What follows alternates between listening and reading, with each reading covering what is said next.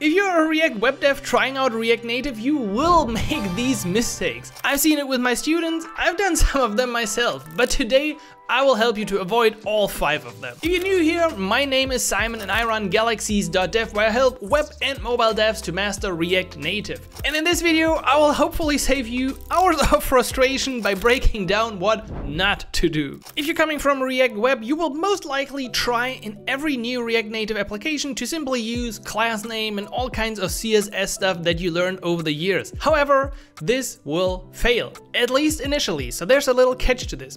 If you're just getting started in your new React Native app and you go ahead with class name and you write this out, flex, whatever, this will actually not work because styling in React Native works differently. Styling in React Native is done with an object. So you're gonna put in style and then you say something like flex1, align items, center. So you're gonna see all of these values. They look like CSS, but they're not totally CSS. This is what's called inline styling. So you could put this on all your elements in your view. However, in most cases, you're gonna see a different setup where people use a style sheet or the style sheet API from React Native to create a JavaScript-like object down here with the different styles. You can think of them like the classes, and then instead of having your styles defined like this, you would use styles.container to make your code here a bit more readable, and it kind of makes it a bit easier. Now, this is the first thing, but there's a catch to this. If you like Tailwind from the web, there is actually a way to use this. So there's a package called NativeWind that you can install in your React Native application, which brings this support to your application. So I actually already did this. Let's just copy over this example here. And then you're gonna see it is exactly the familiar syntax from class name right here in React Native. So this might confuse you, but most people getting started will use styles. But if you're coming from React Web, maybe you just want to stick to Tailwind if you enjoy Tailwind anyway. However, there's also a third way that I want to tell you about, and that is you can also use what's called Expo DOM component. So of course you should use Expo as we do. It's recommended for every React Native application. And with Expo DOM components, you can actually have something that looks like this. So all these views and text elements are gone, and you're once again using pretty much clean HTML. DOM components are pretty much an epic web view in your application. Don't be frustrated, it's not like Cordova. Once again, it is different. It is a web view on steroids. So with the use DOM directive up here, you can use DOM components in your application to spice this up with native functionality. And you can just bring them into your application whenever you see fit. So I can now import my DOM component from my class and then set name equals Simon, and my DOM component will most likely be displayed somewhere on my page. However, this is sometimes a bit challenging, especially giving the right size, handling the scrolling effects here.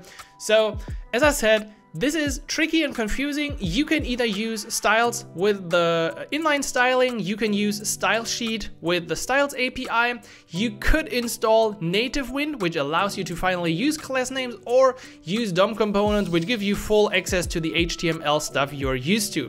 Final note, there are also of course different other packages like Tamagui or Unistyles, so the whole landscape of styling in React Native is a bit fractured. I'm sorry for that, but we try to make the best out of it. Alright, once your app looks good, the next thing that breaks your brain is navigation. In the browser, we've got the back button, we got links, maybe we got a router, but in React Native, nothing of that exists. At least initially. That's where the React navigation package comes into play.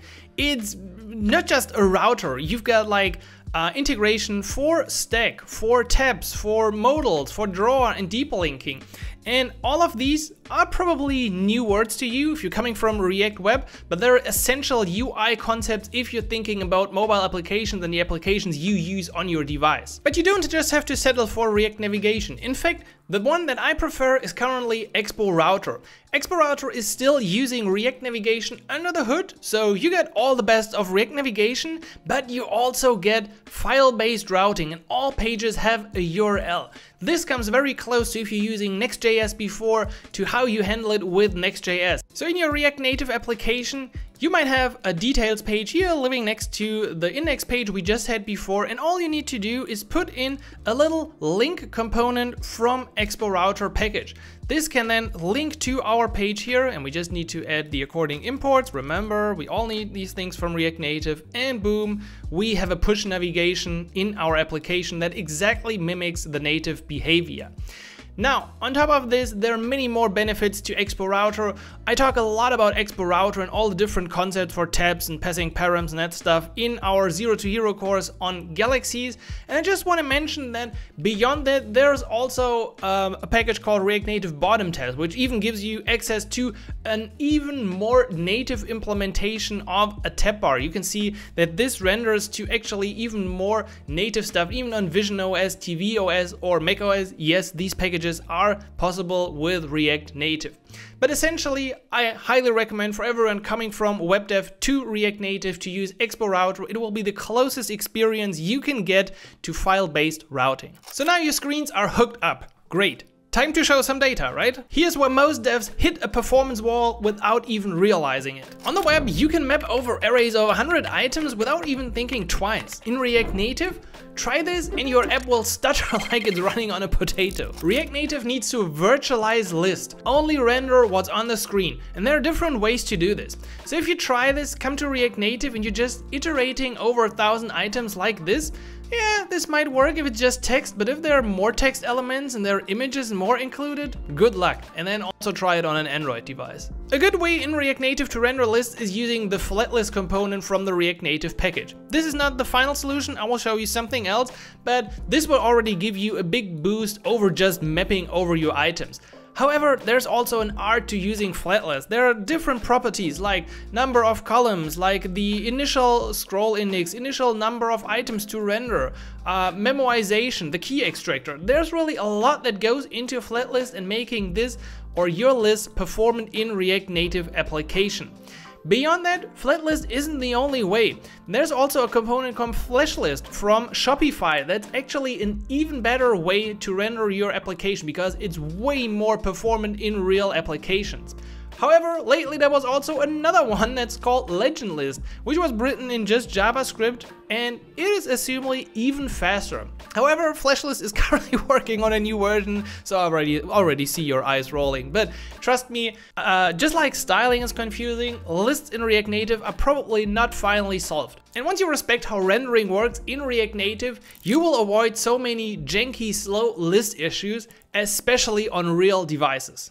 Alright, your lists are smooth, your UI is working, but now your codebase is turning into a mess. And it's only been 2 weeks. I see this all the time. Everything dumped into one giant component or a screens folder, business logic mixed with UI, magic hooks, and state everywhere. On mobile, apps grow fast. You have deep links, navigation trees, routing logic, you have platform-specific code, you have state management, background tasks. Without structure, this becomes unmaintainable. As a React web developer, you're probably used to flexible setups. And when I came from Angular to React in the past, I was even confused like how flexible React was. There was like no guideline in how you structure your projects at all.